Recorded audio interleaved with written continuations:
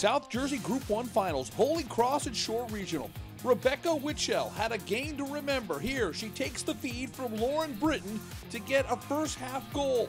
Witchell would go on to score the game winner in the second half.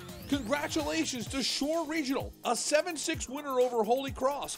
The Blue Devils are sectional champs, and Shore Sports Zone talked with Sarah George after the game about the monumental win.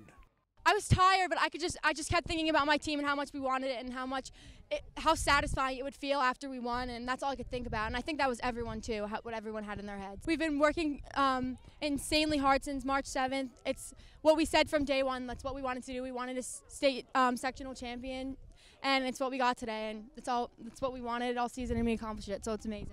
For more Jersey Shore sports, log on to shoresportzone.com.